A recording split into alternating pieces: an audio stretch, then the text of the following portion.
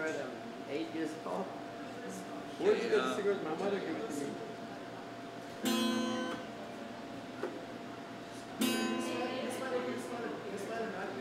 You know the nice base jar I have is all the frets were all gold. I speak the language. That's when I was 20. We're on now. How did you find out about the homelessness marathon?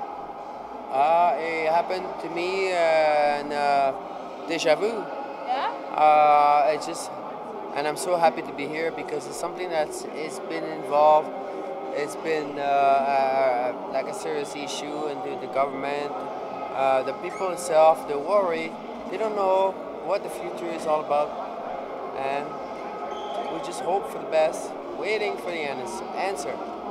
Have you experienced homelessness yourself? Oh, many times I've been homelessness.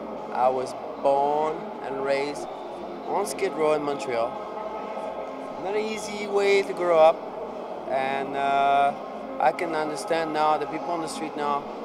There's a reason for them to be on the street, and it's a reason that is not being absolutely ignored from everything, all angles, government. Everybody's ignoring it and try to keep it hush on, like, there's no, well, we're trying our best. Look, is there any budget proposed? Is there anything in paper, in books? No, because nobody wants to get there because they know they're gonna get fired.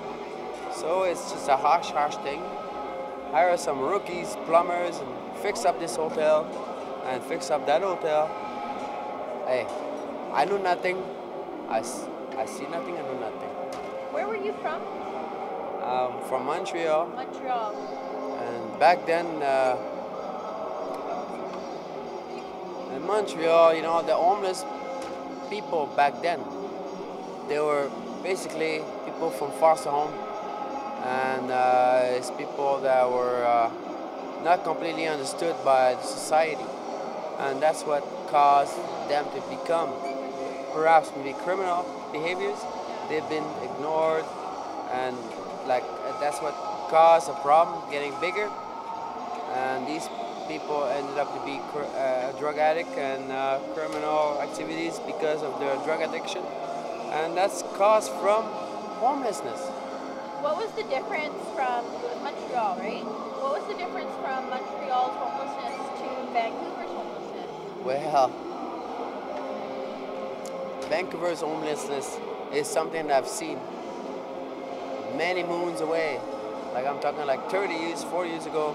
Like, this shit's been happening in Montreal, and it happens everywhere in the world now.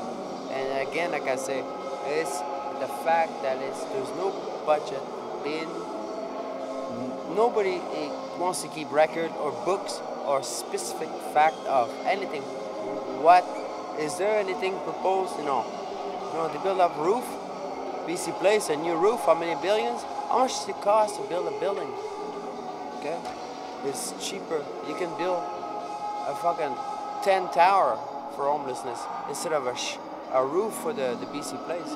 So you can see that there is somehow some secrecy of conspiracy here. Okay, so you want to know more? Call WW. Bye-bye. I'm back. Oh, hello, I'm back. I forgot to say have a good night. Nice to meet you.